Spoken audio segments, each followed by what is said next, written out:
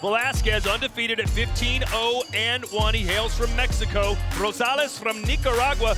They're about the same age, but Gonzalez has had more than double the professional fights as Joselito. I think if you're Christopher Gonzalez, part of the game plan has to be to tread water in these early rounds and try to take advantage in the later ones. Velasquez only been 10 rounds one time in his career. Christopher Gonzalez very familiar with deep round territory. Nice body shot, left hook by Velasquez. It was set up by a well-timed jab. I mean, that's something that's a fallacy in boxing, where a shorter man can't out-jab a taller man, especially a man with a long reach like Gonzalez. But Velasquez did just that with timing. Oh, big right hand by Velasquez. Big power, but the timing is the most impressive part by Joselito Velasquez right now. He's timing the distance and breaking the reach of the longer, taller Gonzalez.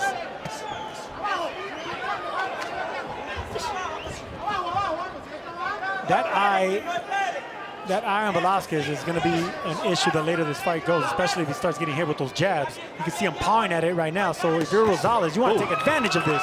And you saw that left hand from Gonzalez smoke him right on the right side of his face. He couldn't see that punch coming. Yeah, an experienced fighter like Gonzalez will see that closing eye.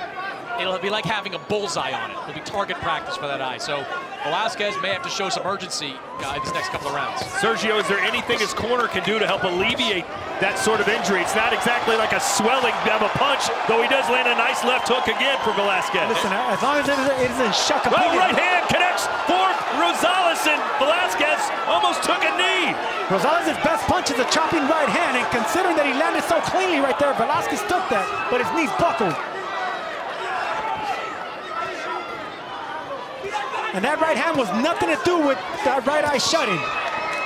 Well, Sergio, you say it all the time. It's the punch you don't see that can hurt you. And right now, Velasquez ain't seeing much. No, he's not. But it's not because of that right hand. That's just, I mean, the right eye. It's because of that right hand of Gonzalez. Big left again for Joselito. It's the right hand and that reach advantage that's causing trouble. Looking around on social media, seems like most of the boxing journalists have Gonzalez up by a round or even two. So let's see what Velasquez can get done here in the 10th and final frame. And so do I. I just think it's a nip and tuck, but I'd rather be Gonzalez right now. I think he's up right now.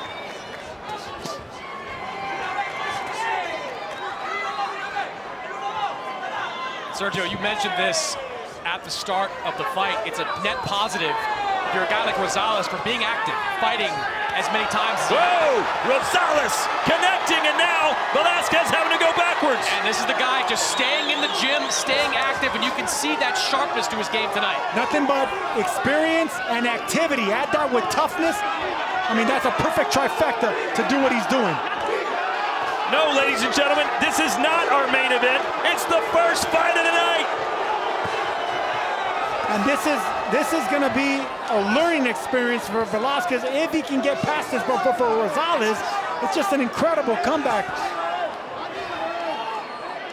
Still plenty of power in the hands of Velasquez. Can he land a game-changing punch?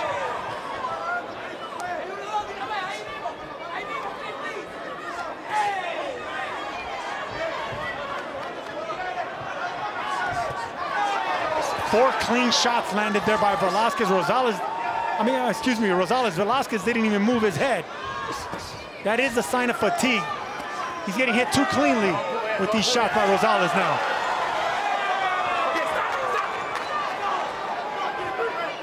Don't push him down. Box. You can see Velasquez breathing heavy. He is tired. Well, he's been in a war, Sergio. Yeah, but they've been concerned about him being tired since the early rounds. So obviously, Eddie Reynoso saw something early. Certainly was a lot of pressure on the shoulders of both these fighters, but especially Velasquez. He's never fought in front of this many people in this environment with this much pressure. And Velasquez trying to clinch again. Instead of punching in a fight so close, you should be thinking about punching and not clinching. Gonzalez trying to fight him off. Got to have some urgency in this situation for both guys. Matchroom boxing, very invested in 112, 115-pound divisions. A win for either one of them could lead to a lucrative payday in their next fight.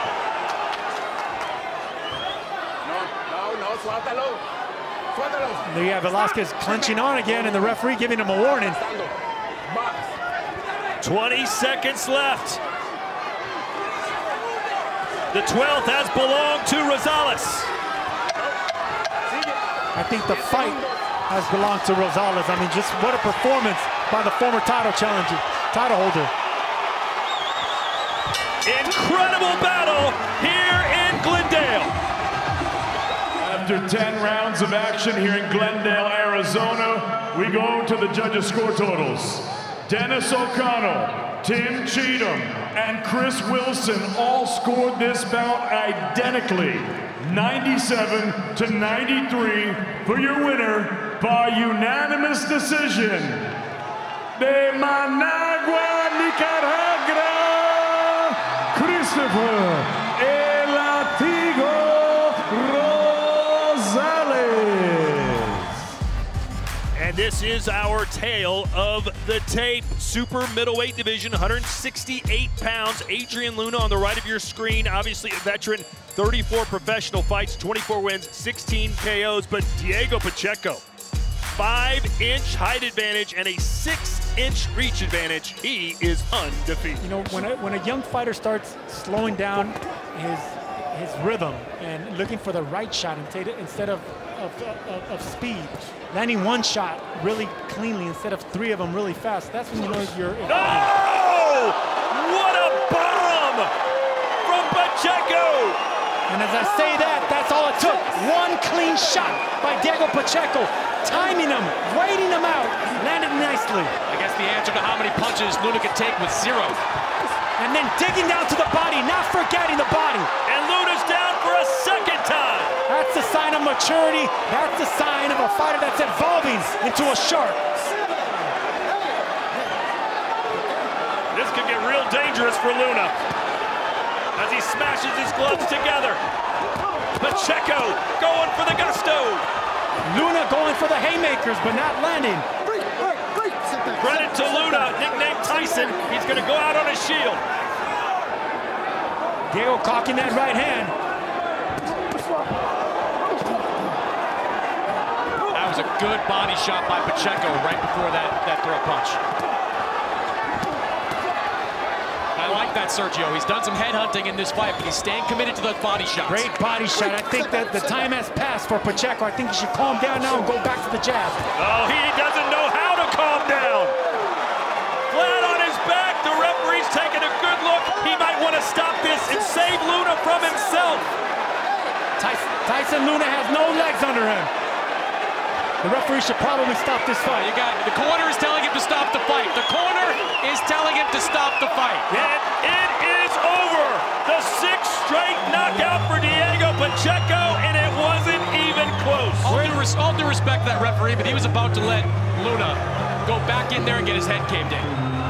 Julio Cesar Martinez, 27 years old in his fighting prime, 5'2" with a 64-inch reach, very similar to Samuel Carmona.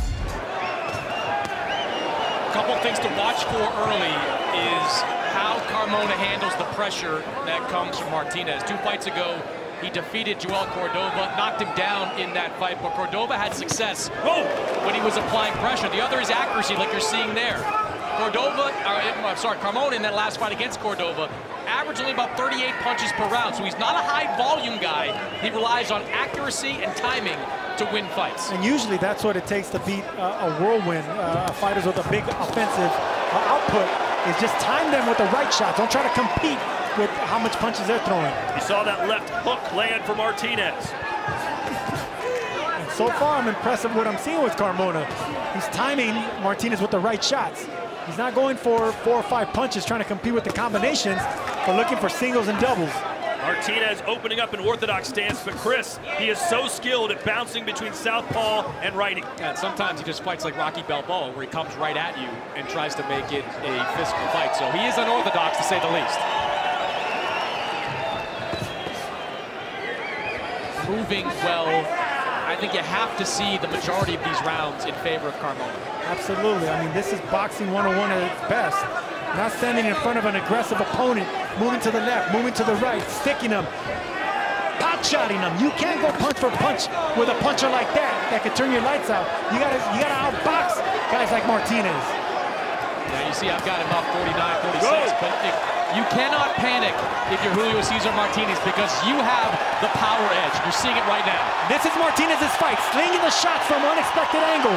That's how you win this fight. You smother him with speed and you smother him with aggression. That's hard to do, though, Sergio, for long stretches of time. It takes a lot of energy. Yeah, but Martinez says this is the best condition he's ever been, one of the best camps he ever had. So you better let him loose now.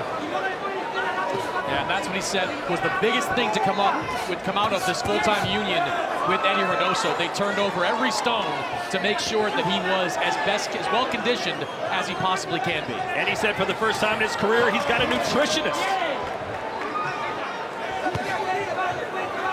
Well, I don't think a lot of people would have bet a lot of money that Carmona would still be standing in the 12th round. Absolutely not. But here he is, and to his credit, he's done it injured. Whoa, there's a flurry from Carmona. Good 2 punches by Carmona, but he pulled back with his head in the air and got caught for it.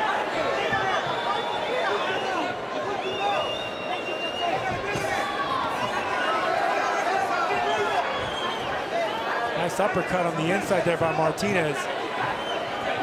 And there it is again. Yeah, they got caught with a good left hook. He was throwing that.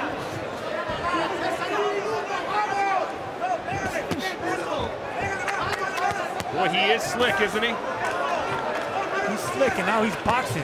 This is boxing. He's not running anymore. The fans can appreciate this. I can appreciate this. Carmona staying in the pocket. He's countering. He's pop-shotting. He's still doing it with one arm. And Martinez is letting him do it. In a close fight, Martinez should be throwing caution to the wind as well. Good body shot from Carmona there. He's having a very good round. Absolutely. And of course, now you'll ask the question, why hasn't he been doing this the last 4 or 5 rounds? And now I ask why Martinez is letting him do it. Finally, Carmona is in front of him fighting, and Martinez is not letting go of his hands.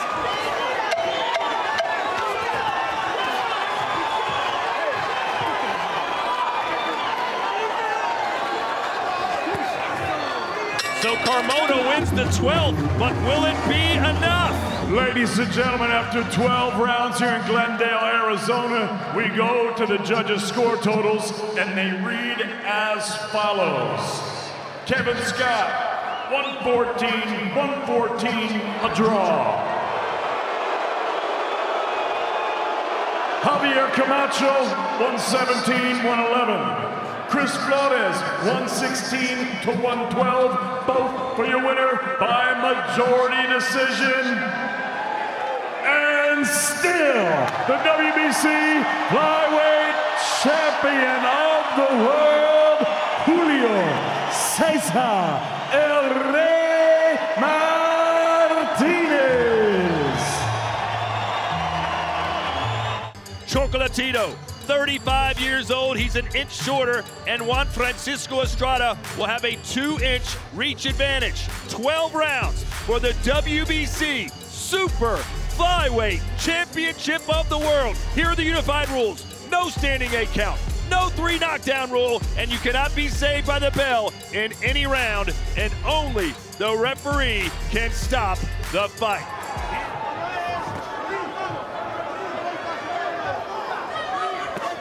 Good overhand right there for El Gallo.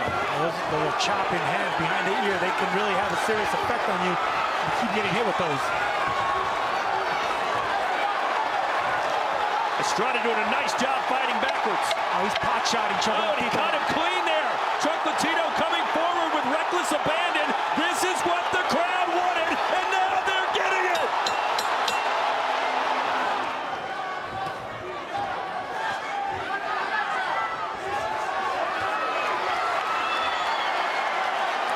You can see how comfortable Gallo Estrada is against the ropes now. That wasn't the case in their prior 2 fights.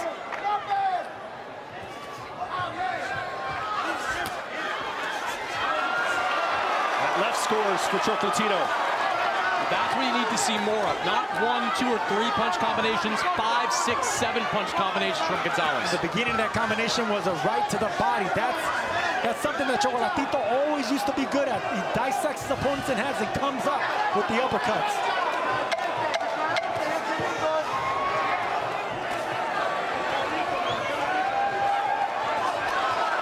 And there's that right hand to the gut. That set up the 4-punch combination upstairs. Here's an interesting stat.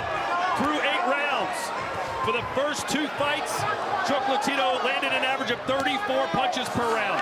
Through 8 rounds tonight, an average of 13. Well less than half of his normal output. I think those numbers would be a lot better, though, in these last 4. I agree, because now we're seeing the volume that we're accustomed to seeing with Chocolatito. These last 2 rounds have been vintage Roman Gonzalez. Every fight between these 2 guys swings like a pendulum. You look at the first fight, when Estrada took control somewhat in the middle rounds, and Chocolatito closed strong. Last fight, a lot of back and forth between these guys. Here you have Estrada in this one, looking like in total control over the first 5 rounds. For the better part of the last 4, it has felt like it's been all Chocolatito.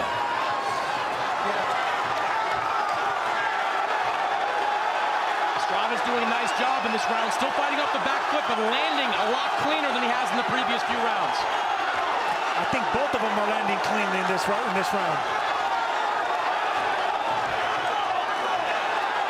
Good uppercut there from Estrada. Subtle defense by Chocolatito. Everything's not landing cleanly. It's clean shots being landed by both fighters. This fight started slow, but it's finishing fast.